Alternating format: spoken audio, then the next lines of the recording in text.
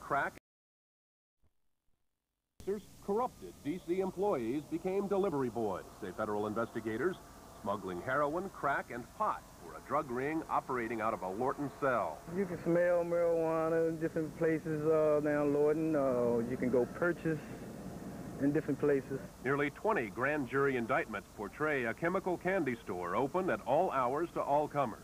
Authorities say Henry Little Man James, a killer convicted in a freeway shooting attack, acted as enforcer for the gang of 3 inmates and 2 employees. Used the Lorton mailroom to introduce drugs into the prison, bribed public officials. The U.S. attorney says this should be a warning of swift and stiffer punishment. The crime bill increases penalties for assaults that occur at Lorton, and it also contains a death penalty under certain circumstances. Although big, it was just one criminal enterprise. Prosecutors say they're also probing management ranks for other crimes, including fraud, like that alleged by this FBI informant.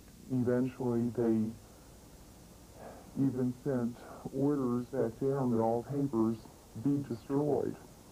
Anything pertaining to the case was to be completely destroyed. But Corrections Director Margaret Moore says the entire department should not be painted with the same tarnished brush.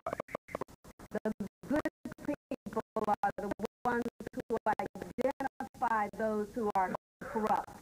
And with the death penalty now an option for the first time, federal authorities say they are stepping up their corruption probe. A decision that comes as local employees, programs, and services are being cut here. And as some warn, the huge prison...